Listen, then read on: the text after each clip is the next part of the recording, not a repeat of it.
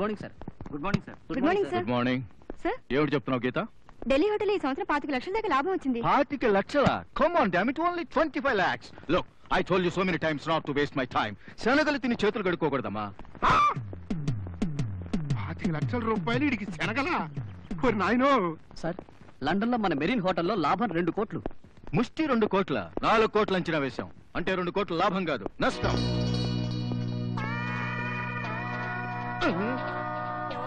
వారి నాయనోయ్, కోట్లంటరా బాబోయ్. దుబాయ్ లో హోటల్ ప్రపోజల్ విషయం మాట్లాడడానికి సాయంత్రం 5 గంటలకు షేక్ ముజిన్ సాహిబ్ నమ్మని అపాయింట్మెంట్ ఇచ్చాం. ఎవరిని అడిగించావు? ఇంపాసిబుల్. ఈ రోజు మా అమ్మాయి పుట్టినరోజు.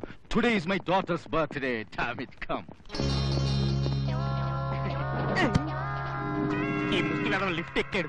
నేను ఎన్ని అంతస్తులు ఎక్కాలో ఏమిటో. ఎలాగైనా వీలు చేసుకోండి, లేకపోతే చాలా నష్టం వస్తుంది సార్. Non sense. నా ఒక్కగానొక్క కూతురు 18వ పుట్టినరోజు. That is her 18th birthday. కోట్లు నష్టపోగలను గానీ నా బిడ్డ మనసు కష్టపెట్టలేనమ్మా. కమాన్. దేవుడు, ఒక్కతే కూతురు. మీరిక్కడ అయిపోతే ఎలాగండి? పదండి పదండి, మీ కాబోయే వియ్యంకుడు గారు మీకోసం ఎదురు చూస్తూ ఉంటారు. నా వియ్యంకుడు ఇక్కడ ఉన్నాడయ్యా. అంటే ఏమిటి? ఈ కోటీశ్వరుడితో సంబంధం? అవును. పిచ్చెక్కిందా? వాళ్ళ ఇంట్లో దొడ్లు కడిగేవారు కూడా మిమ్మల్ని దగ్గరకు రానివ్వడు. అత్యాసలకు పోకుండా పదండి. పంతులు, ఈ రాయుడి సంగతి నీకు తెలియదయ్యా. ఇన్నాళ్ళు ఏ మైసూరు మహారాజు కోసం అయితే వెతుకుతున్నానో వాడి వాళ్ళ నా కంటపడ్డాడు. ఇప్పుడు ఈ బికారి గాడు ఎన్ని నీచ పనులు చేసైనా సరే నా కొడుకుని ఈ కోటీశ్వరుడికి అల్లుణ్ణి చేసి తీరతాడు తీరతాడు తీరతాడు.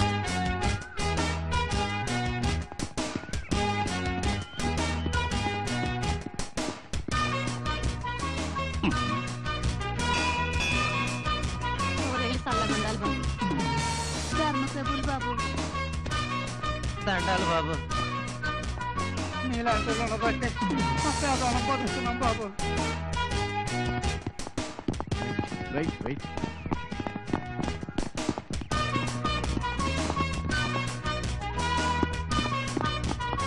పెద్ద జాగీర్దార్ వంశమే ఉంటుంది. అలాగే కమా కమ్. 1 2 3 4 5 కుక్కలో రేట్ ఎంతరా? 500 ఇవ్వండి.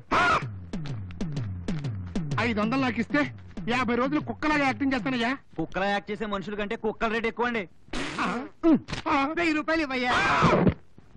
తమరెవరు బాబు? సెక్రటరీని. ఎవరికి? తమకే. అబ్బా, చిరంజీవి గారు నా కోసం షూటింగ్ లో వెయిటింగ్ లో ఉన్నారయ్యా. అయిపోయాను రా, లూటీ అయిపోయాను. 4 కుక్కల్ని పెంచుకోవడమో, ఎక్స్ట్రా వేషాలు వేసుకోవడమో, యాక్టర్ దగ్గర సెక్రటరీగా ఉండటమో లాభంగా ఉండేట్టుగా ఉంది. దానికి కూడా కొంచెం ఫేస్ వాల్యూ ఉండాలి. మరే ఏమండి, డ్రామా కంపెనీలో ఏమైనా చేరారా? ఆ కుక్కలేమిటి, ఆ సెక్రటరీలు ఏమిటి, మీ కూని రాగాలేమిటి? బిజినెస్. ఏం బిజినెస్? అది ఒక గొప్ప బిజినెస్. ఇందులో వేలిపోతూ ఉంటాయి, కోట్లు వస్తూ ఉంటాయి, వేలిపోతూ ఉంటాయి, కోట్లు వస్తూ ఉంటాయి. ఏంట్రా? మన కాలేజ్ ఛాంపియన్ హర్షత్ తో ఛాలెంజ్ చేసి ఏమైతే అడుగుతున్నావా? ఏమిటి? నేను హర్షత్తో ఛాలెంజ్ చేశానా? కాలేజ్ అంతా అట్టుడికినట్టు ఉడికిపోతాం గురు. బాక్సింగ్ పోటీల్లో హర్షద్ కాలికి కాలు, కీలుకి కీలు ఎరగొట్టడం ఖాయం. ఇది Prashanth challenge. Boxing hero Prashanth, boxing hero Harshad. ఏం గట్స్ గురు నీవి? ఫ్రెండ్స్, ప్రశాంత్ సచ్చిన స్టైల్ గా తెస్తాడు. ఏమిటి మీరు వాగేది? నేను ఆ పోస్టర్లు వేయించలేదు.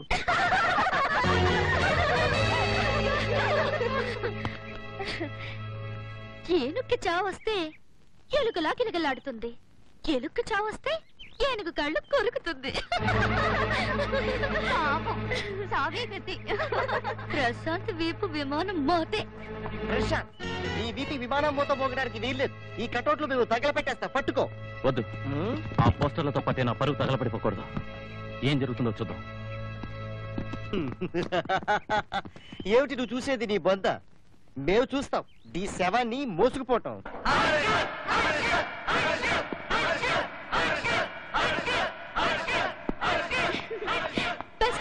Thank you.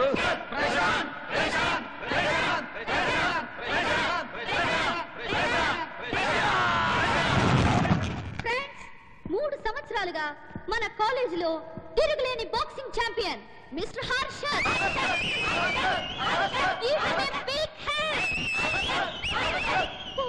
పేరు ప్రశాంత్. హర్షత్తో సవాల్ చేయడం గొప్ప సాహసమే గాని పాపం ప్రశాంత్కి ఒక చివరి అవకాశం ఇవ్వకపోవడం అన్యాయమని నాకు అనిపిస్తుంది. కాబట్టి ఘోరమైన అవమానం నుండి తప్పించుకోవాలని అనుకుంటే ప్రశాంత్ ఈ పోటీ నుండి విరమించుకుని వెనక్కి వెళ్ళిపోవచ్చు. గురు, వాడిని చూస్తుంటే కరాటే కుంఫు స్టైల్లో బాగా కొట్టేటట్టు ఉన్నాడు. ఇదే మంచి ఛాన్స్, పారిపో. కానీ ఒక షరతు, మనందరి సమక్షంలో హర్షత్ కాళ్ళ మీద పడి ప్రశాంత్ క్షమాపణ చెప్పుకోవాలి. ఓకే, నేను పోటీకి సిద్ధంగా ఉన్నాను. కానీ నాది కూడా ఒక షరతు. మిస్ దివ్యకి దమ్ముంటే నా షరతు కూడా అంగీకరించాలి. ఏంటా షరతు?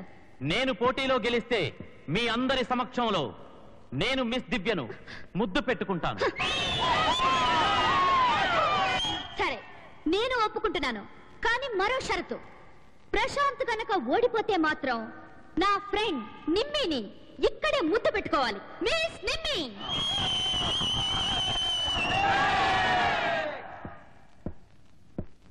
అలాగే. కానీ హర్షద్ ఓడిపోతే నేను నిన్ను ముద్దు పెట్టుకున్నంతసేపు హర్షద్ మిస్ నిమ్మిని ముద్దు పెట్టుకోవాలి.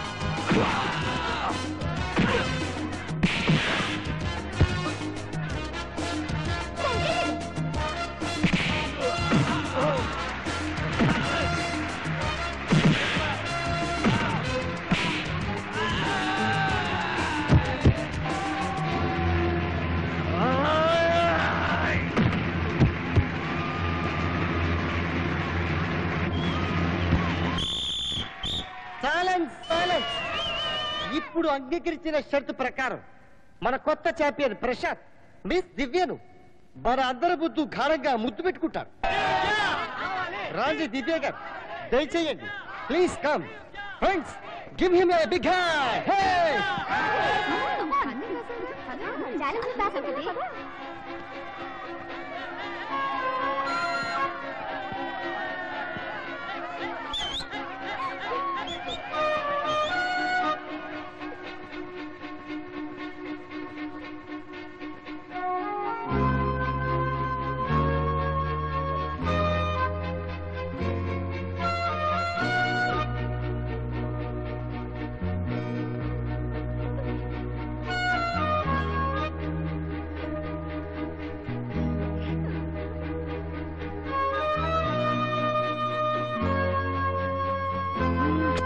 తొలి ముద్దనేది ఒక మధురమైన ఊహ.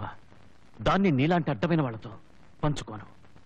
మనసైనా ముద్దైనా మనసు ఇచ్చిన వాళ్ళకి, మనసుకు నచ్చిన వాళ్ళకి ఇస్తాడు ఈ ప్రశాంత్.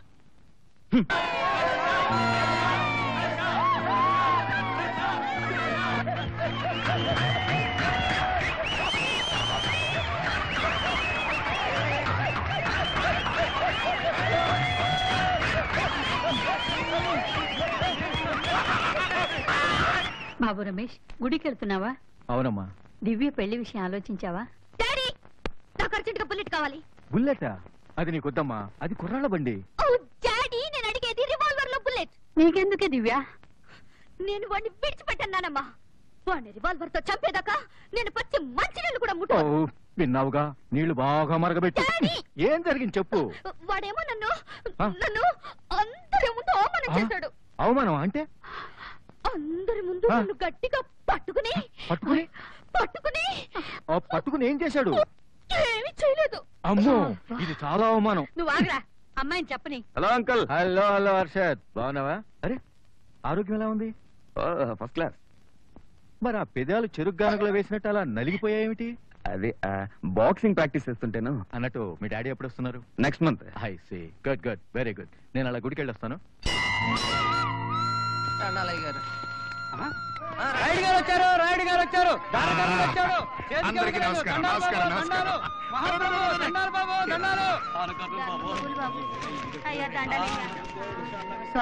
తమరు లేకపోతే మాలాంటలో బతుకులు ఏమైపోవాలా? అంత మాట అనకండి అన్నయ్య గారు. నేను మీకంటే పరమ బీద బికారిగాడిని అనుకుంటున్నాను. ఎందుకంటే భగవంతుడు నాకు ఎంత డబ్బిచ్చాడో నాకే తెలియదు. కానీ పెద్దది నాకు రెండే చేతులు ఇచ్చాడండి. అదే భగవంతుడు నాకు 5-6 చేతులు ఇచ్చుంటే మనస్ఫూర్తిగా నా ఆస్తినంతా మీకందరికీ దానం చేసి ఉండేవాడిని. ఏమిటో దేనికైనా ప్రాప్తం ఉండాలి. ఆ పుణ్యాత్ముడికి అన్ని ఉండి కూడా మనలాంటి పేదల మీద ఎంత ప్రేమ, ఎంత దయ. అమ్మా, నాకు నువ్వు ఆస్తి, ఐశ్వర్యం, అంతస్తు అన్ని ప్రసాదించావు. కానీ ఇది నీకు న్యాయమా చెప్పు? ప్రతిరోజు నీ గుమ్మం ముందు ముష్టివాడిలా నిలబడుతున్నానే, గుండెలు బద్దలయ్యట్టుగా మొర్రపెట్టుకుంటున్నానే. అమ్మా, నేను నిన్నేమన్నా మళ్ళడిగానా, మాన్యాలు అడిగానా? నాకు ఉన్నది కూడా వద్దు అని అందరికీ దానం చేస్తున్నానే. నట్టింటూ కళకళలాడుతూ తిరిగే కోడల్ని ప్రసాదించమన్నాను. కట్న కానుకలు కూడా వద్దు వద్దు వద్దు అని అందరికీ చెబుతూనే ఉన్నాను కదా. తల్లి, ఆ లక్ష్మీదేవి లాంటి కోడల్ని నాకు ప్రసాదించు తల్లి.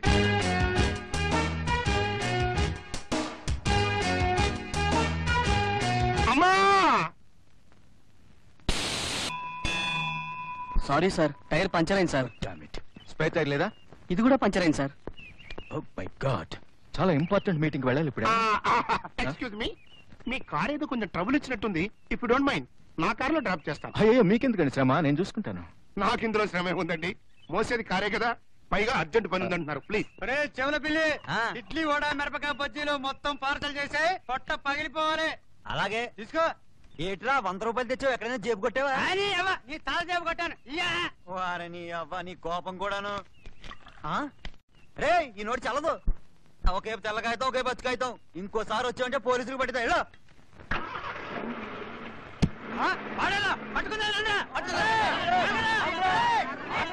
మీరంటే వాళ్ళకి చాలా ప్రేమ ఉన్నట్టుంది.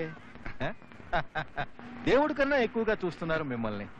అవునండి, ఆ పేదవాళ్ళకి నా పైన అభిమానం అటువంటిది.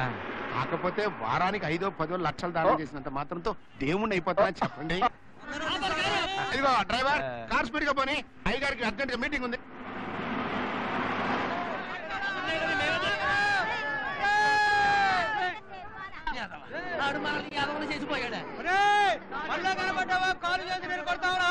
మమ్మల్ని మోసం చేస్తావరా?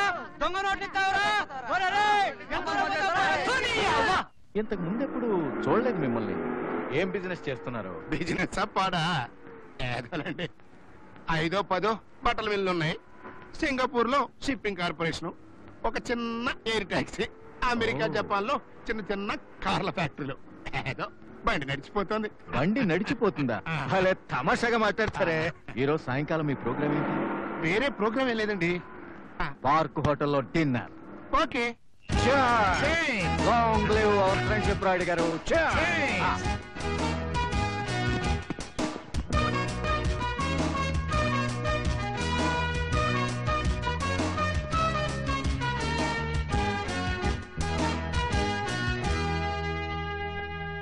ఏమిటిది?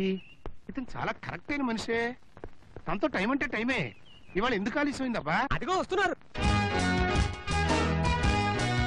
చెప్పిన డైలాగులు నీకు గుర్తున్నాయి కదా? అదేడుతున్నాను. అలాగే అసలు ఏమిటయ్యా నీ ఉద్దేశం? పంతులు, నన్ను అర్థం చేసుకోవా? నన్ను ఒక గాడిద కిందను కక్కుర్తి వదకుందని చమ్మకడతావా? పాల్వా. రాయుడు గారు, ఏమిటి సమస్య? చాలా చిరాగ్గా కనిపిస్తున్నారు. కనిపించక ఏం చేయమంటారు గుప్తా గారు? ఈ పంతులకి ఎన్నిసార్లు చెప్పానండి, ఎన్నిసార్లు చెప్పాను. కేవలం గుణవంతురాలైన కోడలే కావాలి, కట్టుగుడ్డలతో వచ్చినా పర్వాలేదు, కట్న కానుకలు అక్కర్లేదు అని.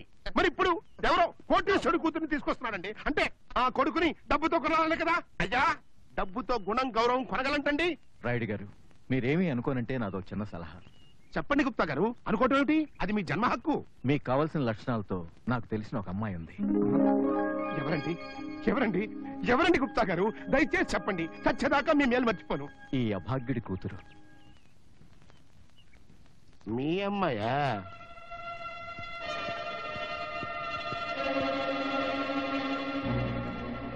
రాయుడు గారు, మాట్లాడరే. ఇది నా ఆలోచనే, అంత బలవంతం లేదు. I not forcing you. Gupta గారు, ఈ రోజు నుంచి మీకు నాకు మధ్య ఉన్న స్నేహం కట్.